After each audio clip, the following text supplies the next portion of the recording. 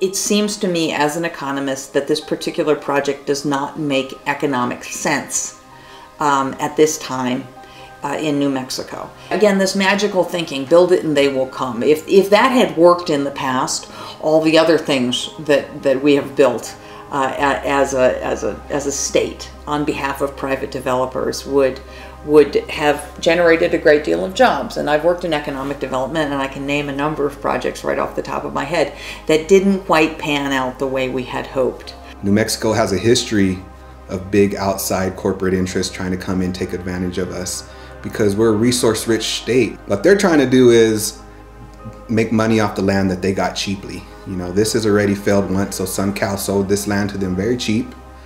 So, you know, easiest thing for them to do is get taxpayer dollars to come build some roads out there, a little bit of infrastructure, and, you know, if they don't build their development, they can still sell those parcels of land and make the profit.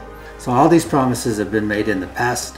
All that happens is that the public ends up subsidizing these developments and these developers with infrastructure, streets, water and wastewater service and utilities.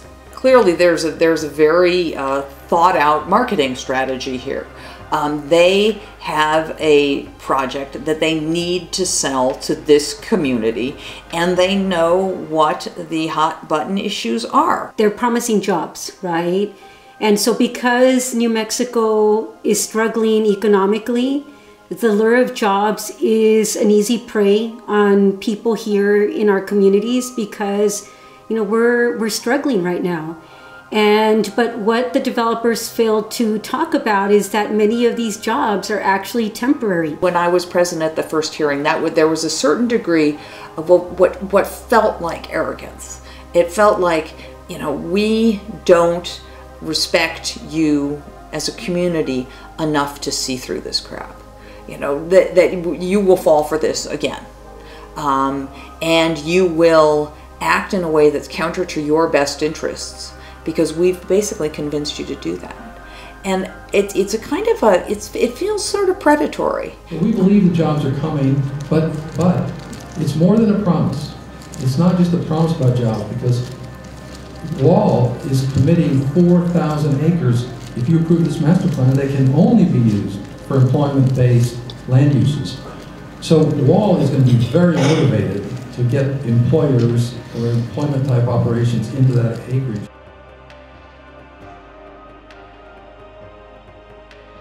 It's not surprising that it's Barclays behind this, right? They've been involved in so many shady deals across the globe that I'm not surprised. But I am surprised that people haven't made a greater deal about this, and that our local media hasn't covered this. It's like, you know, well, apparently it's okay for Barclays to come into New Mexico and decide the fate of our communities, right? And no one's really questioning that. They're in that hearing room getting paid, while all of us are sitting there watching, you know, taking time off of work. If one of the commissioners had just asked, looking at the two sides of the room, for the people who were being paid to be there, to stand up on each side of the room, I think that would have said it all. Real changes that we're facing as far as climate, you know, continued drought, those realities are actually demanding that we move towards another way of, development. Sprawl is no longer the answer.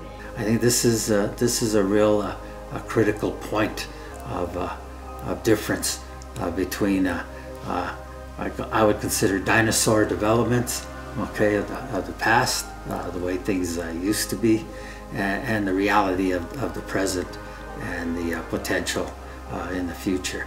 But, you know, civilizations have come and gone because the leaders have failed to make adjustments as the conditions, as the environment changes. The further this gets down the road, the faster the process picks up. That in fact, it's at this stage that a project really needs to be called out and made accountable, before we have this history of approvals that starts to look like or function like a rubber stamp.